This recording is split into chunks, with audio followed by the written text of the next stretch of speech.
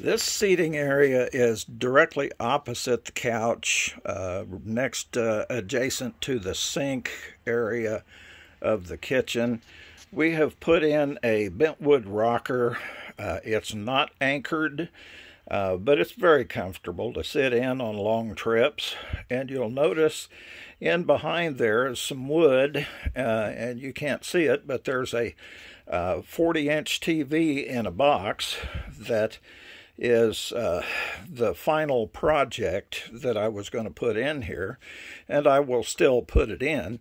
I'm going to fix that onto a lift kit as soon as the lift kit shows up. It's been on order since early January and keeps getting back ordered. So, but hopefully it will be showing up here within the next week or two.